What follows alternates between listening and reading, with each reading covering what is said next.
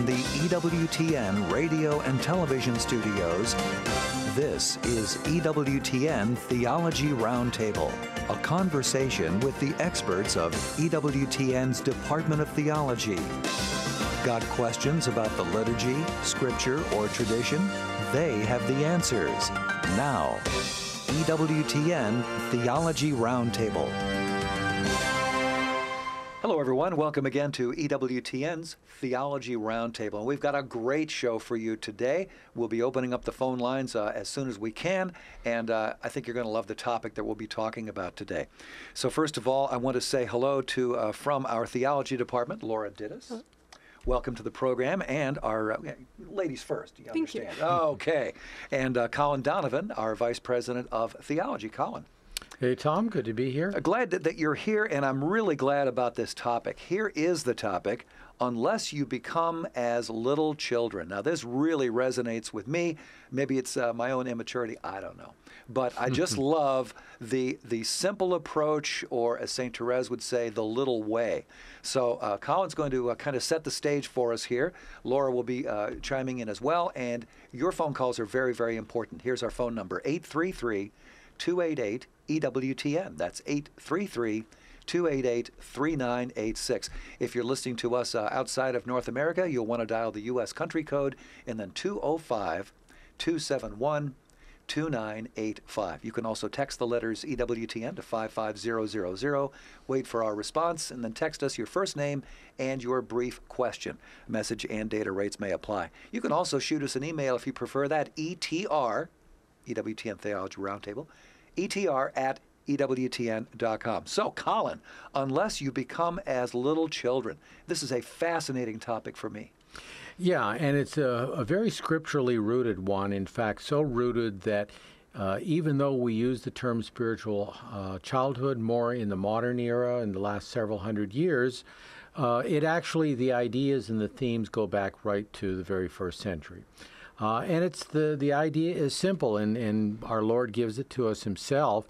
In Matthew 18, he says, truly I say to you, unless you turn and become like little children, you will never enter the kingdom of God. And Luke quotes him similarly.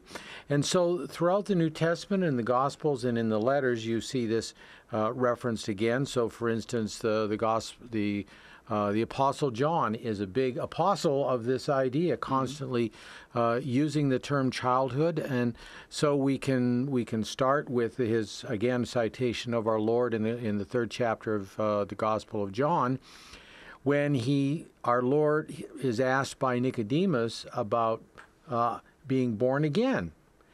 Because our Lord had said, unless you be born again, you will not enter the kingdom of heaven. And Nicodemus asked, can a man be born when he is old? Can he enter the second time into his mother's womb and be born? And Jesus answers, unless one is born of water and the Spirit, he cannot enter the kingdom of heaven. That which is born of the flesh is flesh, and that which is born of the Spirit is spirit. So there we have the idea of a child coming into the world, and a child born of the Spirit, born of the Holy Spirit. And so already we have in the Gospel of John, during the years of our Lord's mission, we have this idea planted, and we'll see that it's really planted throughout our Lord's ministry and also by the apostles afterwards. St. John carries that on, and we know that he himself, who is called a beloved disciple, St. John thought a great deal of that because he thought to record down, inspired by the Holy Spirit, that scene at the foot of the cross where our Lord says to his mother, "Mother, behold your son," and to John, "Behold your mother." And from that day, John himself tells us, the disciple took her into his home. In other words, this maternal relationship with Mary is a relationship with a child of God. And John saw himself, and we think of him even today, as that the epitome of that disciple. And so there in his gospel, we see it many times in the other letters, such as in his letters, he speaks very much of the members of Christ's flock as children, little children or children. And so this theme runs throughout. But here's the interesting thing. The Son of God himself Now, right there is your Yes. first clue. The Yes. Son of God himself undertook this as a human being. St. Paul tells us that though he was in the form of God, he did not equality with God, meaning the Father. Who else could he mean but the Father? A thing to be grasped, but emptied himself, taking the form of a servant, being born in the likeness of men. He became a human child in the womb of Our Lady. And of course, a child has a mother, Mary, as John was given a mother, and a father, the Father, the first person of the Trinity. So this is an important element of this to remember, that Christ himself, from all eternity as the Son, is the Word of the Father, and finds in the Father the source of the divine nature, and carries out the will of the Father, as he says, I came not to do my own will, but the will of him who sent me. Christ himself sets the example of the childhood that we should undertake ourselves. And we see this very much in the Gospel of Matthew. It's really an epitome of this teaching. And in the Sermon on the Mount, he relays all the things which our Lord said about the total confidence and trust we should have in God, in his daily providence, in his providing for him, as he provides for the birds of the air. And so in so many ways, and then in that great prayer, which is part of the whole Sermon on the Mount, Our Father who art in heaven. Everything comes from the Father and goes to the Father. And it comes from the Father through the Son and the Spirit. And eventually we will go back, as St. Paul tells us in 1 Corinthians 15, we will go back to God the Father through Christ, and God will be all in all. This is the glory of being a child of the kingdom, that in the end, after the resurrection, we will be all in all with God. The Son will always have him by nature, but we will have the Father by grace. And so the whole of the Christian existence and the Christian life and the spirituality of the centuries goes upon this theme. And I want to just home in for a second on that text in Matthew. Unless you turn Yes. and become children of God. So you turn by repenting. And as the apostles said, by repenting and being baptized. And baptism is by water and the Holy Spirit, that sign of being born and dying in Christ and being raised, and we're coming out through the Holy Spirit as a child of God. The two go together, baptism and the plunging and the coming of the Holy Spirit. All the spiritualities of the church, whether you're a Franciscan or Dominican or a Salesian or Jesuit or whatever, are illustrative of this theme of childhood, to give up everything and let God be in us more and more. To go through a life of penance and penitence and giving up first sin. The first thing we have to give up is sin, but then we go beyond that in the penitential way, as authors have described it, the first way of the three ways of the spiritual life. And then we grow in God through the illuminative way, and finally in the unitive way we become at least one in God in our wills, and we'll wait only death and the resurrection at the end of time. So it's a doctrine which is central to the gospel. And we have this year a couple remarkable examples. We're going to talk about them. We're going to talk about an obvious example, St. Therese of Lisieux. Sure. And that is the children of Fátima. So this is the 100th anniversary this year of the death of Jacinta. Last year was the 100th anniversary of the death of Francisco. They died in 17, 18, and 19, and I think the flu ran through 20, which is our anniversary year this year. And it killed literally tens of millions of people around the world, and so they were killed by it. And they are examples for us of living this completely.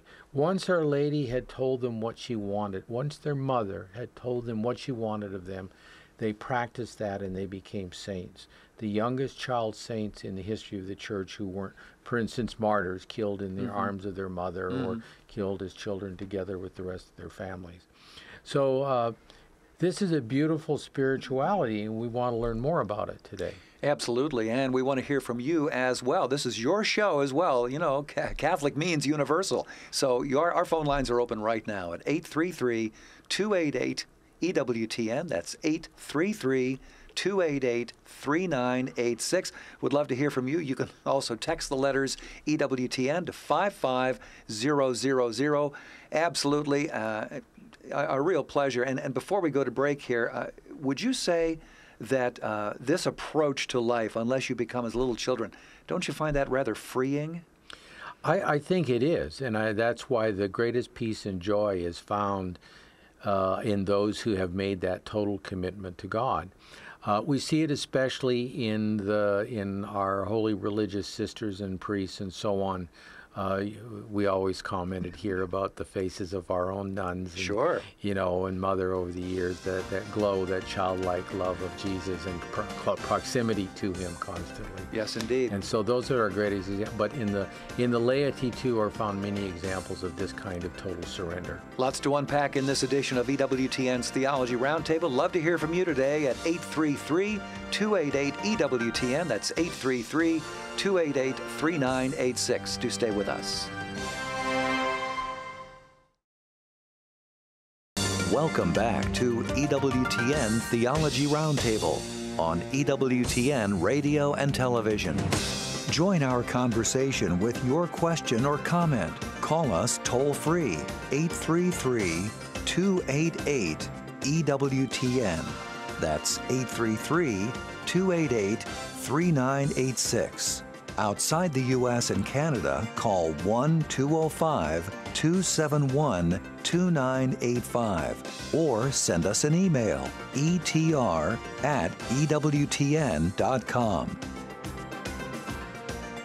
What a great topic this is. Unless you become as little children. That's our topic this time around on EWTN's Theology Roundtable. We give you that phone number one more time, and then we'll dive in a little bit deeper here. And that is 833-288-EWTN. That's 833-288-3986. Or, as we say, send us an email, etr@ewtn.com. So I want to come to Laura now, and we were talking earlier about St. Therese. How does St. Therese depict what we're talking about here, spiritual childhood? Sure. So in a lot of ways, St. Therese is the one where we hear the topic with the most. She wrote in her autobiography, which has become a modern spiritual classic, Story of a Soul. She talks about this, and Story of a Soul is really accessible to a lot of people. I read it for the first time when I was 13. I just reread it recently, and rereading it as an adult is a lot different than when you read it as a younger person. So I highly recommend that our viewers pick this up. She speaks of how, rather than, quote, being discouraged, unquote, and then she quotes again, in comparing herself with the saints, concluded that she may aspire to sanctity in spite of her littleness. So she's looking at these great saints, and she's thinking, how can I do this? And she's going to tell us.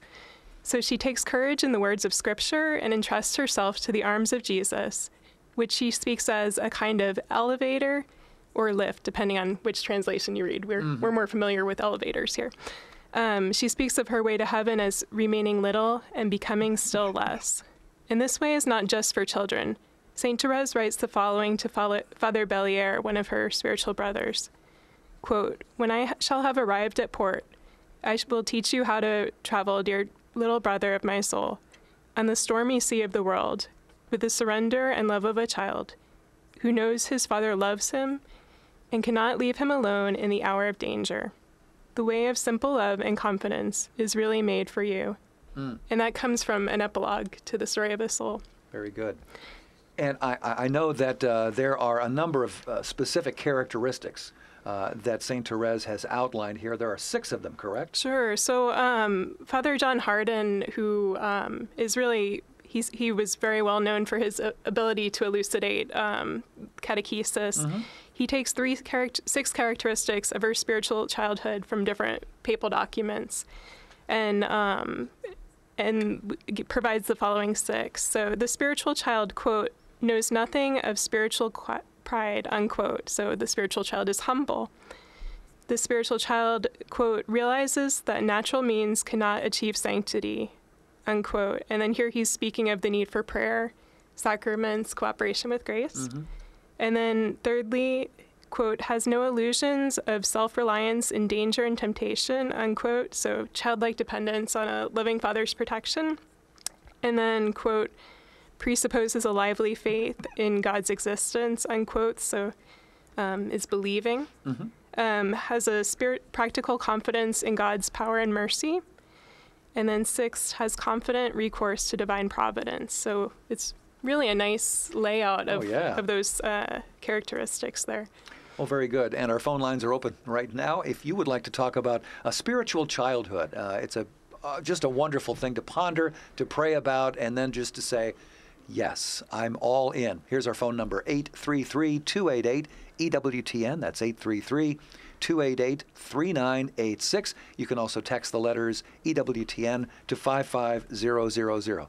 Now, Laura, as we were saying earlier, St. Therese does not have the market cornered here. No. There have been a number of examples of, looking at life in this way, looking at our faith life this way of spiritual childhood. Can you give us some examples? Sure. So we see spiritual childhood in a lot of the saints. So Colin brought up Jacinta and Francisco, the children of Fátima, and they prayed childlike prayers that were taught by the angel and Our Lady, prayers of adoration of God, reparation to God and for others. And then they were told by the angel, make everything you can a sacrifice. So they really took up this little way of offering everything to the Lord. And then in St. Therese of Calcutta, not everyone knows she was actually named after St. Therese of Lisieux, too. We see this characteristic of doing little things with great love, her daily adoration of the Eucharist, a life of littleness in poverty, and in serving the poorest of the poor. So just, making yourself little that God might be glorified. I see this key word coming back over and over again. Little, little, little. Pretty laid out there, isn't it? Yeah. Absolutely. Yeah, John the Baptist even, we could say, would be the first example of this little way. He says, I must decrease that Christ may increase. And so we don't usually think of John the Baptist as a spiritual child, but he was. If you asked him if he would definitely be in that ballpark as well. Sure. And we also want to hit St. Teresa of the Trinity, who I'm not as familiar with as some of these other saints. Sure. So St. Elizabeth of the Trinity was a Discalced Carmelite, and she lived from 1880 to 1906. So she came after Therese, but not a lot after either. Yeah. She wrote in a 1903 letter to Germaine de Gemau, a 15-year-old girl, on her birthday. She writes, quote, tell him that you want only to love him, that you want him to do everything in you because you are too little. It is so good to be God's little child, to let yourself be carried by him all the time, to rest in his love. Let us really ask for this grace of simplicity and abandonment that belonged to Sister Therese of the Child Jesus, unquote. And note, she says Sister Therese there. Yes. So she's not yet canonized, but she's still recognized as a good one to follow. Beautiful. And then we have another quote from St. Elizabeth of the Trinity. She says, I think that in heaven my mission will be to draw souls by helping them to go out of themselves in order to cling to God by a holy, simple, and loving movement, and to keep them in this great silence within, which will allow God to communicate himself to them and to transform them into himself, unquote. Wow. Fantastic. Well, we are broadcasting today, EWTN Theology Roundtable, if you would like to be a part of this discussion. And we're talking about spiritual childhood here and the simplicity of it all, which is very attractive to an awful lot of people, me. Do give us a call at 833-288-EWTN. That's 833-288-3986. I want to give a shout out to all of you who are watching us right now on YouTube and Facebook Live. We are streaming there right now. In fact, we just got a question from Barbara, who is watching us on YouTube. She says, St. Therese's little way has so influenced my walk that I'm actually thinking of approaching my priest at our church, and suggesting a workshop for the church to further go into the little way. I think that's a great idea. Yeah, it is. Have you ever heard or seen that? But you can take, just as you can have a scripture study, you can take a book And there have been book clubs around the network here where guys or girls get together and, and read books and talk about the subject. And you can take a book like The Story of a Soul or maybe one of the writings of Elizabeth of the Trinity, and you can discuss it and do that and do it in a formal setting in a parish. So I think that's a great idea to get people interested in that. And maybe it might be a different way to observe Lent, but to learn and to grow in your spiritual life is certainly a Lenten practice, because you have to, as we said earlier, you have to turn, that's the penitence part, and become, that's the grace part. And so those come together. Our will has to embrace the penitence, usually before we get very far with the grace working in us, at least well. Do you think this whole idea of the little way, as far as St. Therese goes, do you think that sprang from the influence of her own parents, who were very godly people? I think so. I mean, it's often said that, we didn't mention this author, but I think at some point they'll put up on the screen the names of some books that our catalog has. And one that influenced me very early on, which I just love, is Jean-Pierre de Caussade. He was a Jesuit that lived a little bit before Therese's time. And he wrote, it goes by different, Abandonment to Divine Providence, or Self-Abandonment to Divine Providence. In one of the biographies of the Little Flower, St. Therese of Lisieux, it used, and I'm using the language in there, although I'd probably use this myself. This particular book was a rage, in quotes, in all of the Carmelite monasteries in France. And so it's quite likely that Therese encountered this and adapted it in her own way. You know, we read in the book, in her own autobiography, how, the idea of doing everything for God, picking up a pin, or taking a flower. Yes. You need flowers for you take a flower. You can offer everything to God. We think that our daily routine gives nothing in it that can be offered to God. Everything in it. It's all in how you look at it, right? Yeah, and she had a great love for souls, too. So it wasn't just that she was doing this for herself, but she was offering it for others, for their salvation, for the glory of God. Right. What a so much beautiful so thing. she wanted to be a missionary, and she didn't get to be. But I think it was John Paul II who made her one of the patrons of missionary work. Gotta love that. After the fact, she got it. Yes.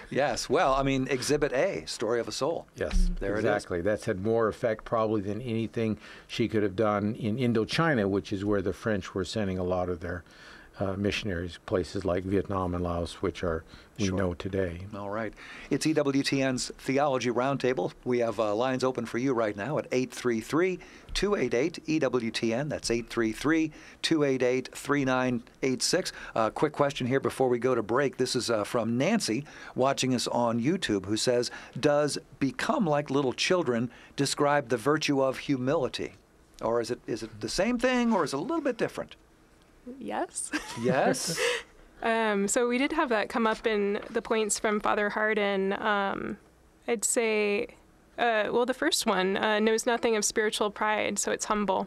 So I guess as in a simple way, the answer is yes. Yeah, he uses a different term too, doesn't he, than spiritual childhood, as I recall. I'm not.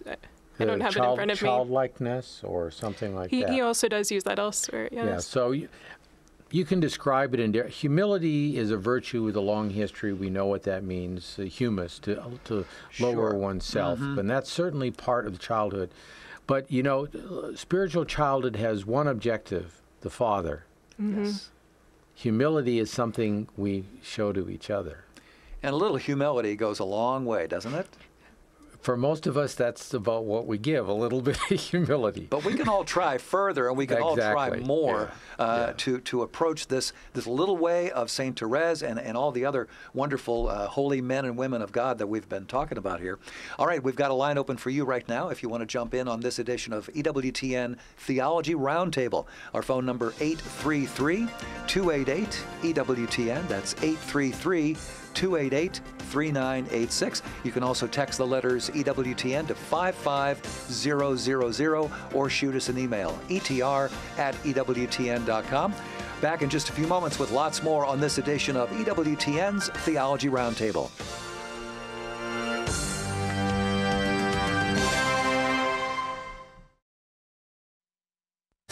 Welcome back to EWTN Theology Roundtable on EWTN Radio and Television. Join our conversation with your question or comment. Call us toll-free, 833-288-EWTN. That's 833-288-3986. Outside the U.S. and Canada, call 1-205-271-2985 or send us an email, etr@ewtn.com. All right, we've got some quotable quotes coming up here in just a few moments from Colin and Laura. First of all, let's get to the phones at 833-288-EWTN. We're going to begin here with Barbara in Brooklyn, checking us out today on YouTube. Hey, Barbara, what's on your mind today? Hi, I'm a follower of the Little Way. I'm reading the book called Spiritual Childhood, and I find that the idea of the Little Way is being very encouraging in my life. I mean, it's like I can think of God so much closer as my Father, and when I do something that I shouldn't have done, or if I do something, if I have a question, so I can go and sit in his lap and tell him what happened. I mean, she kind of gives you these little things you can do to make yourself closer to God, because he truly is your Father. It's a very beautiful way, and very, very encouraging as a person living in the world. Beautiful. Yes. Yeah. Well, thank you, Barbara, for your witness. I think St. Therese has really been an inspiration for many, including a lot of canonized saints. I heard someone recently say that devotion to St. Therese is actually a good sign of possibly becoming canonized one day. So you're in good company. But really, just this surrender to Jesus and to being childlike is really, I think, something that Mother Angelica made her own too. Mother Angelica, when she was younger, she also had a devotion to St. Therese. Not everyone knows this, but one of the healings in her life, she went to visit Rhoda Wise. Rhoda Wise, yes. Rhoda Wise for canonization. Right, Sure. so she visited Rhoda Wise, and Rhoda Wise gave her a novena to St. Therese, and had her promise that if she was healed through that novena to promote devotion to St. Therese. And so I think Mother Angelica has definitely done that, but at the same time, yes, there's definitely this communion of the saints where everyone, it's not all about St. Therese, it's not all about any particular canonized person, but it's really about the Heavenly Father, about this childhood of the communion of saints. And I notice, and Barbara, thank you so much for your call. When she was talking about being devoted to the Father, not everybody, I hate to say it, but not everybody grows up with a great dad. Sometimes there are absentee dads or mentally absentee, even though they're standing right there. Yeah, and that's certainly part of. You can almost speak of that as an element of the psychosis of our age. Mm-hmm. Another element is the busyness, the distractedness of our age, that we have no focus. And of course, a lot of secular people and even many Christians, Catholics will talk about, and this is certainly a very common thing in psychology, they'll recommend Zen or transcendental meditation or mindfulness, which has all of these things which are basically a self-reflection. I think there's enough self-reflection in our society. More than enough.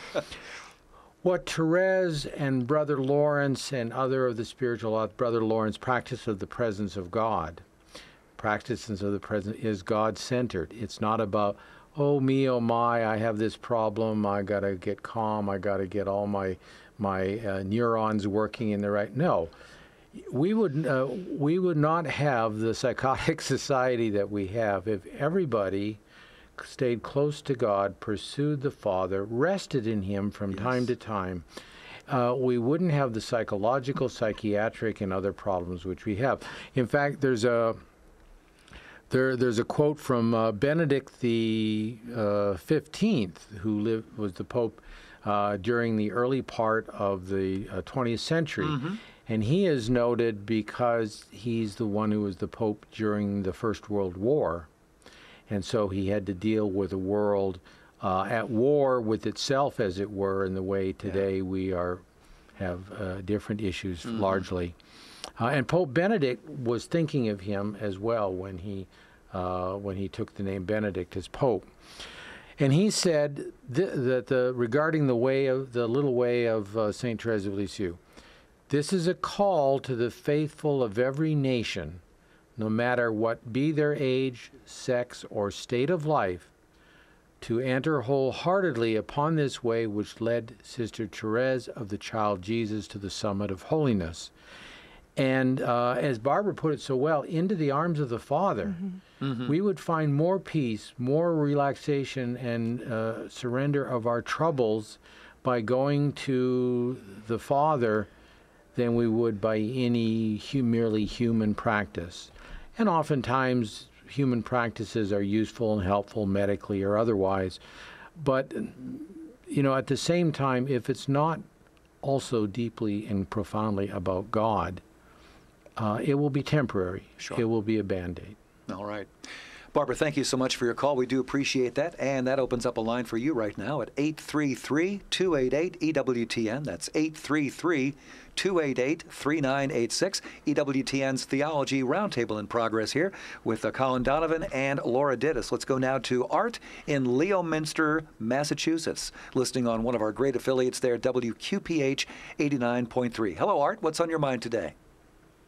Hi, I love this program, and I hope that you follow up this theme, because it's really a true source of joy, and it's leading to everything that's countercultural. I mean, we're all so bought to more and bigger and material, and this leads us to to the little is to find joy, and particularly the part about humility. I just finished a very brief book, and it was very funny, called Humility Rules, based on the rules of humility by St. Benedict. It's a very short book, and it's written by Father Augustine Vetta, V-E-T-T-A. And it was just wonderful. It's a paradigm shift of, the world's people taught me to talk about myself, build myself up. Sure. Right, yeah. Art, you are right on the money, and I think we can learn from a number of different sources, right? We can, and I mean, certainly this idea of littleness and returning to the little things. This is the natural law. Many people in the world realize in their busy lives they want more time with their family, more time with their spouses. They need to settle down, and they think of the little things as, walk in the country or something like this. So nature itself is telling us we need to do this. Giving in us a way. A cue. It's giving us, God, through the nature he created and the nature that we have, is telling us to do that. We are basically in rebellion from that too. But here we have supernature. We have divine revelation through the contemplation which the saints have made and have systematized in ways of thinking and praying and so on. We have that to guide us too, and that leads to a profound peace as well. In fact, a greater peace, because, but the principle of returning to the littleness is a very, I think, important one, whether on a natural level or a supernatural level. And Art too was onto something where he talks about the need for this in society. It's so easy to build ourselves up or try to have the latest and greatest and look at me. But Pius IX actually speaks of how spiritual childhood could reform society. So not just individuals seeking holiness, but society as a whole. He says, quote, "If this way of spiritual childhood were practiced everywhere, it would bring about the reform of human society," unquote. And that just gives us hope. Oh, yeah. So, Absolutely. Maybe going to your neighbor with story of the soul might not be the way to go, but if they see something in you that they it's like, what's different here? There's something about simplicity, and that's really attractive too. Oh, absolutely. And on this point, that's essentially the message of Fátima, if you get into it. because Our Lady, as the children were the examples of we mentioned, Our Lady is asking us to go back to this deep-centered concern, love of and service of God and of neighbor. And Marian specifically is asking us in other examples in history, like Louis de Montfort and so on, in his spirituality. And that is to become, like the little children in her family, because she is the mother, as I noted earlier. Mm-hmm. And it's this way that the world will be reformed. Now, we think that the weapons of war and all these things and the programs of cultures and societies and governments will reform the world. But no, it's really this kind of surrender, which Therese certainly encouraged, and we can draw that conclusion. But Our Lady of Fátima specifically asked for that we have this holy littleness, slavery even has been called, by which we are totally bound to God, and that this way our influence spreads further and further and further in a society and in a culture and around the world.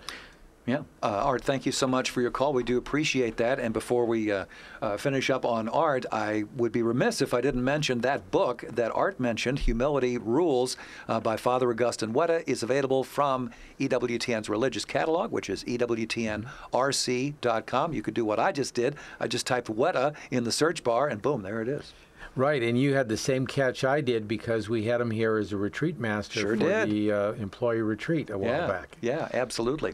All right, we do have a line open for you right now at EWTN's Theology Roundtable. Our phone number 833-288-EWTN. That's 833-288-EWTN, or 3986 if you prefer.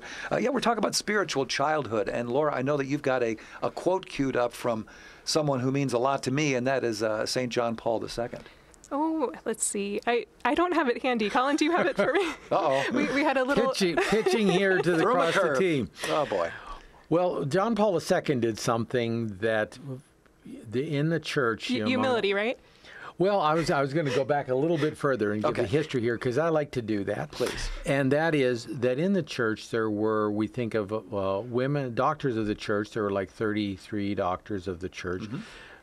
Basically, those whose teaching and everything are exemplary witness to the subject and the things they wrote about. We think of Aquinas, the angelic doctor. We think of, the other of them. We think of, among women, Therese of Avila and Catherine of Siena. Uh-huh. But there haven't been many women doctors, and John Paul II declared St. Therese a doctor of the church.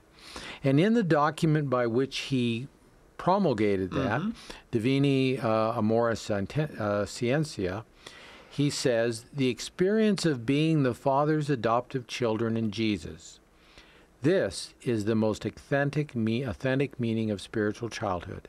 That is, the experience of divine filiation under the movement of the Holy Spirit. There's that proceeding from God, that filiation within God of the Son. Through spiritual childhood, one experiences that everything comes from God, returns to Him, and abides in Him for the salvation of all, in a mystery of merciful love. Such is the doctrinal message taught and lived by this saint. And I think an important feature of this quote is this pointing to experience. We can have a lot of knowledge about the little way, and knowledge is beautiful. Scientia is beautiful. But Aquinas and others say that the highest knowledge is wisdom, to know something as it is. This is, of Therese, is a wisdom. Come to know God as He is, through prayer, through this turning to Him as your child. This gives not simply a head knowledge about God, this gives us a wisdom. We have the same thing in Genesis. Adam knew Eve, and the intimate and depth and profundity of that knowledge.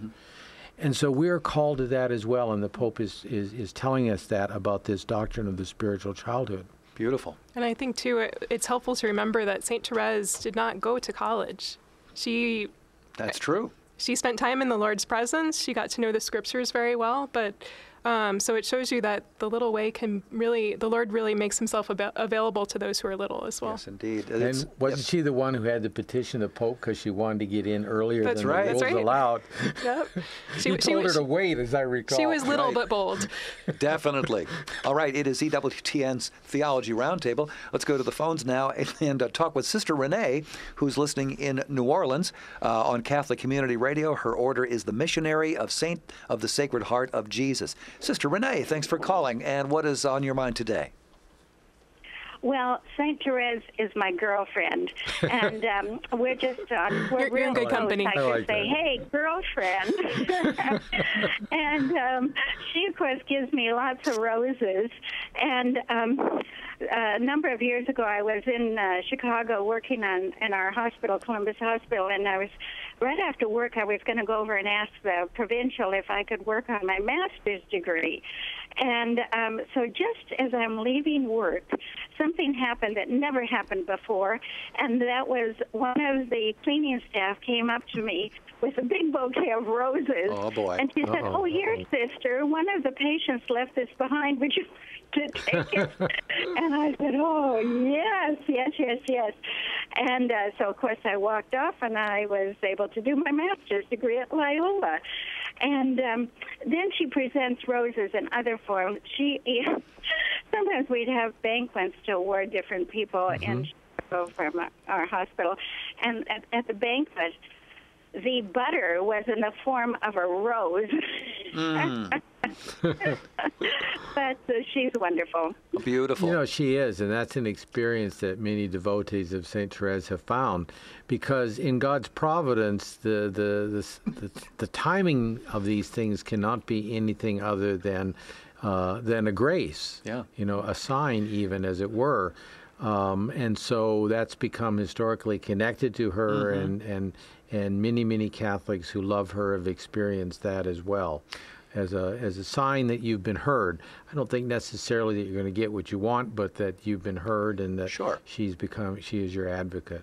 And those signs and wonders and miracles, if you will, they're all around us. Sometimes we just have to open our eyes, right? That's right. Yes. All right.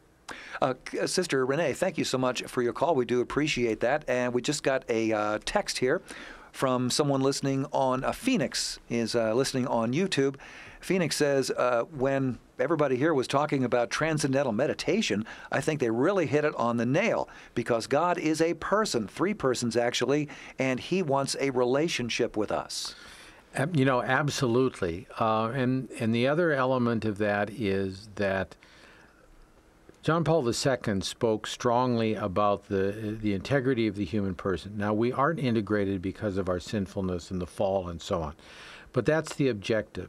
And one of the things we have to do, as he writes in his Person and Act, or Acting Person, which he wrote before he was Cardinal and Pope, is we have to, when we reflect, we take ownership of our sinfulness, of our faults. We don't disassociate ourselves from them. Right. And so that's an important element of the Christian life, to reflect on happening in the day. Now, in the end, we do, as an earlier caller said, and a beautiful thing about being in the arms of the Father. In the end, we say, okay, here I am as I am, Father. Help me to change. Help me to overcome this, or this cross, or this difficulty, this life situation. We do that. But we never dissociate ourselves from anything that happens in us, as some of these kinds of prayer methods and psychological methods seem to do. Sure. Now, I'm not a psychologist or anything, but I know that this is the doctrine of prayer of the Church, and how we should be centered on God, not on simply ourselves and our activities.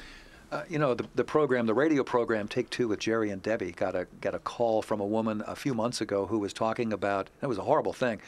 She was talking about being abused as a child in just about every way you could imagine, including physically, and she went on to marry a man, and that was terrible and everything else. So she finally wound up in therapy, and it was a therapist that brought her to God, as it were. And so she eventually was able to make peace with her father and to forgive him, which is so huge. And then, went on, and she said that was one of the greatest gifts of her whole life, was being able, because she was missing that daddy. That's right, yeah. That was one of the earliest times that I'd heard that idea. Is Jeff Cavins talked about it a lot back when he did Life on the Rock, how in his time away from the church, it was really, angry at Dad, and then is that God, relationship with God, and that dissipated and everything. I think this is part of our culture, of our society. When you hear all this raging at patriarchy and some of this stuff in this culture, a lot of it is rebellion from God.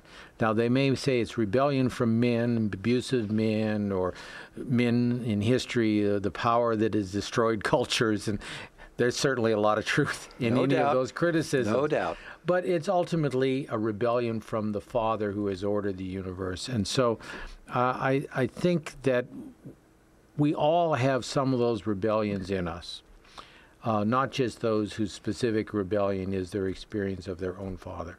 Their own father, I as a father, I'm not God the Father. And I hope my child would not think of me in any other way than, and I'm pretty sure that they don't think of me in any other way. Very good, very good.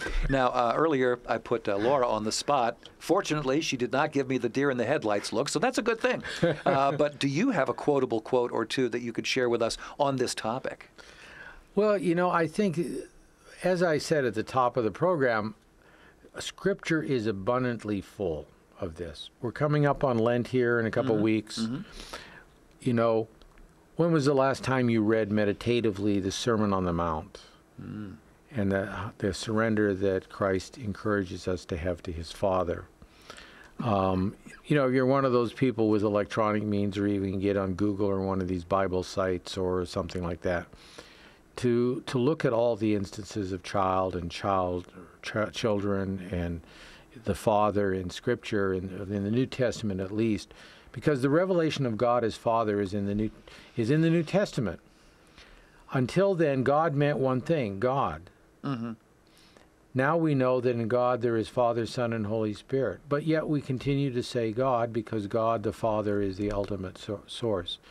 And so when we read the Scripture and we read those instances where God the Son is saying these things, we can say, well, he's saying that of himself in the order of nature, his divine nature, but he's living it himself in the order of human nature, in that nature he received from his mother, Mary.